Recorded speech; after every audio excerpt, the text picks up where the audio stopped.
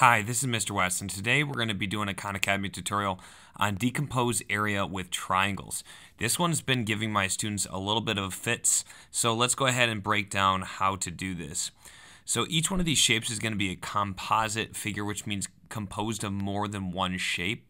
So the first one says the following figure is made of two triangles, just as I described. Find the area of each part of the figure and the whole figure. I think the toughest part about this Khan Academy exercise is figuring out what the dimensions are for each shape. This first one is actually pretty easy, so I'm going to go ahead and show you how we find the dimensions relatively easy for this one. Here we have a triangle on top, and I'm going to draw it over here for the second one, a triangle on the bottom. In my opinion, one of the first steps you're going to want to do is redraw the shapes. So if you're having difficulty figuring out which shape belongs with which, redraw them and then label them. So I'm going to put redraw and label. Okay, so I'm going to redraw, already redrawn, this red one. Okay, and that corresponds to the one on the top. And I have a height of 9, that's perpendicular, 9 degrees. And that is a base of 7. That's supposed to be the 9 degrees, and that is 7. We don't know the units, it's not important. Now the area of a triangle is 1/2 base times height, or as I tell my 6th graders, is base times height divided by 2. They both get the same result. So if I plug it in here, if I do 9 times 7, and then I divide that by 2, I'm not going to get a whole number, and that's okay, because I know that 9 times 7 is 63, and if I divide that by 2, I don't need a calculator, first off. I know that 60 divided by 2, I can break this down into its components, is 30, and I know 3 divided by 2 is going to be 1.5. So if I add these two together, I get 31.5, and that is my area of that triangle, 31.5 units squared. So there's my area of triangle red. We'll call it triangle red. Okay, and that was this one right there. Okay, now let's move on to the blue triangle. Here we see that the height is 5. Okay, that's what that's about. It's telling me the height is 5. And you might think, oh, it doesn't tell me the base. It does. It shares the base with the other one. So that 7 belongs to both bases. So this is also 7. Now, still the same thing. My area of the triangle is going to be base times height divided by 2. So in this case, it's 7 times 5 divided by 2. That's 35 divided by 2. Yes, you can divide 35 by 2. It's not an integer. It's not a whole number, but we can do it. Again, I would break it down into its components. I know 30 divided by 2, and I know 5 divided by 2, or at least I should. I get 15. So 15 goes into 32 times, and then 2.5 goes into 5 twice. And I just need to add those two numbers, and I get 17.5. So I have 17.5 is my area of the blue triangle. So I'm going to go ahead and type both these numbers in. So I have 31.5 for triangle A, 31.5, and then 17.5 for triangle B, and then the whole figure. When it says whole figure, it's just asking for the sum of both those. So I need to do this 17.5 plus the 31.5. So 31.5 plus 17.5. Yes, I know there's a lot of steps. It's not that bad though. Okay, I don't think the numbers are going to be any more difficult than 0.5. So I have 5 plus 5 is 10, carry the 1, that's what that was. I do 7 plus 1 plus 1, that's 9, and then 3 plus 1 is 4. So 49 units squared is my, whoops, supposed to be a 4. 49. Okay, and I should be able to check it, and we're good to go. Okay. This is actually called the trapezoid, and I'm going to show you why the trapezoid is a pretty useful figure and how to find the area of it using the rectangle and triangle. So, and then I'm going to introduce the formula and show you how that works real quick, okay? So this is a good problem because now we're talking about overlap. So the rectangle is easy. Let me do the rectangle in red. So the rectangle is easy because we have the dimensions. Now, you might be thinking to yourself, wait, is it 13 or 9 for the side of the triangle? Well, it's 9, okay? We're only talking about this distance from the top to the bottom of the rectangle. So the area for rectangle is length times width.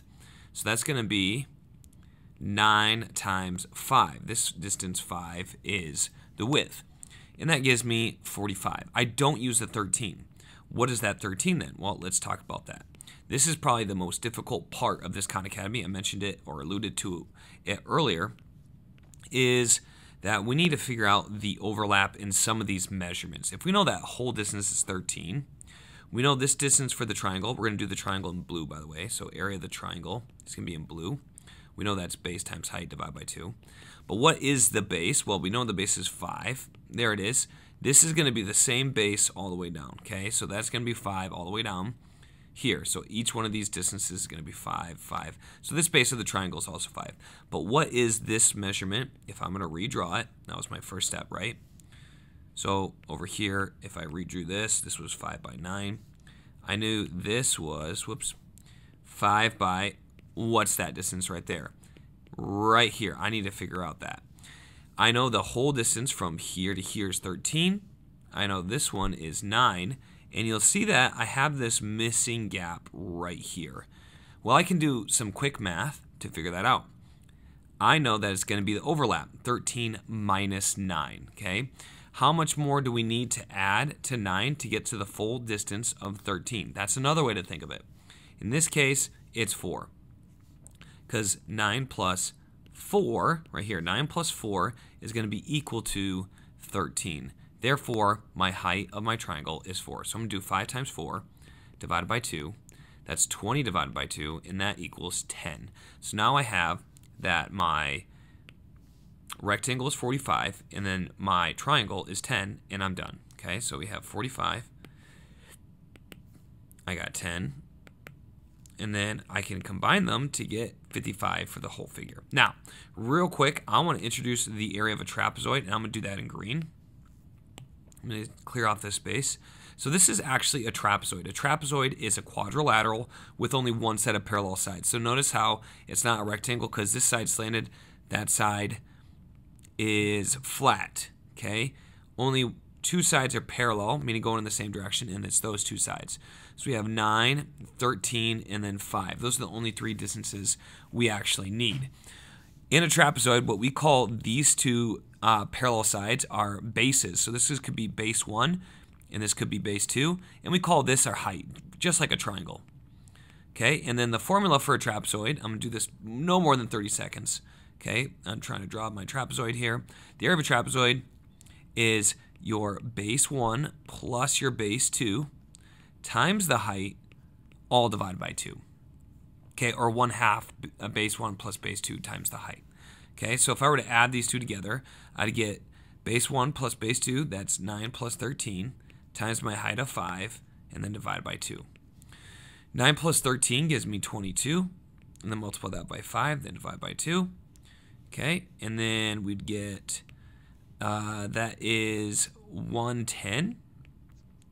Okay, 22 times 5 is 110. I divide by 2, and I get 55, which is the same thing I got right here. So if you're working on another problem and you have a trapezoid, you can just go ahead and use that formula right there, and it works for you.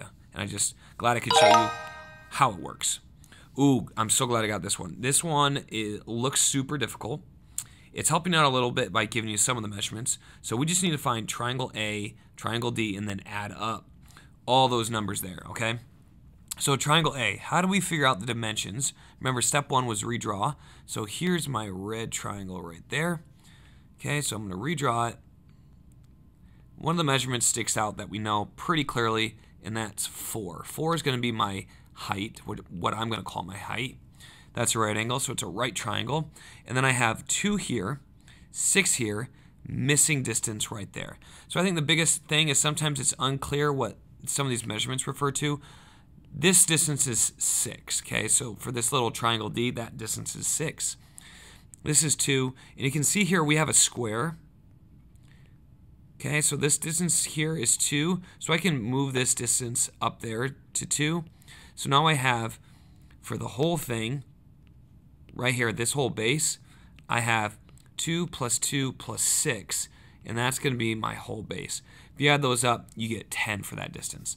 So now I have area equals of my triangle, base times height, that's supposed to be a triangle, divided by 2, That's 10 times 4 divided by 2. 40 divided by 2. 20. Okay, so I know triangle A is going to be 20 square units. Okay, moving on to triangle D. Triangle D is this one. This one we already know the measurements of. I'll do this one in blue. So triangle D, we have the measurements already. Already gave it to us. I'll just redraw it to make it clear. We have 6 by 2. Area of a triangle equals base times height divided by 2. 6 times 2 divided by 2. 12 divided by 2. And 6. Now, I do a lot of steps, as you probably notice. Once you start understanding the formula a little bit better and don't have to do so many calculations step by step, you can do some of them in your head, I would reduce that amount. I wouldn't get rid of this formulaic process of doing step by step, but I would reduce the amount of steps going forward. Just let you know. Okay, so triangle D we said was 6, and now we just have to add 20 plus 2 plus 4 plus 6. Well, I know 6 plus 4 is 10, plus 20 is 30, and then plus 2 is going to give me 32. Oops. Let's check it. One more to go. All right, this is another good shape. As you can see here, this is actually a trapezoid. So it's got 2 parallel bases, 2 slants, only one set of parallel sides. So we could call this one base 1, base 2. Add those together, times it by 3, and then divide by 2, and we're gonna get we will get our answer from that. So just to give you an indication, this would be 15 times 3 after we do base 1 plus base 2 times the height, divide by 2. Okay, this would give us 45 divided by 2. That n was at 22.5. So we'll check to see if we get 22.5 after we decompose this, as the name suggests, into 2 triangles. So we have this triangle right here. Okay, we'll start with that one. Looks like we don't have that much for it, but you can see we have a base. That's 10. Okay, it goes this way. And then we have a height. It's on the outside, but that's okay. It doesn't matter. We just want to know what is this distance between the base and the opposite vertex, also known as the apex, and it's 3. And that's called our height. So we have area equals base times height divided by 2. 10 times 3 divided by 2. That's 30 divided by 2, and that is 15. So we have 15 for triangle B. I start with B this time. Okay, we'll get to that in a second. And then for triangle A, let's redraw this. This is a obtuse triangle. An obtuse triangle, we have 5 and then height of 3. So area equals 5 times 3 divided by 2. That's going to be 15 over 2, or 7.5. So we're going to add these two together, and what do you know? We get the area of the trapezoid, 22.5. So we have 15 for B, 7.5. I got 7.5, right? Oops. Good thing I checked. Not 75. Okay, and then I said 7.5, 15, and then 22.5. And that should do it. All right, so that's it for decompose area with triangles. I hope you found this video helpful.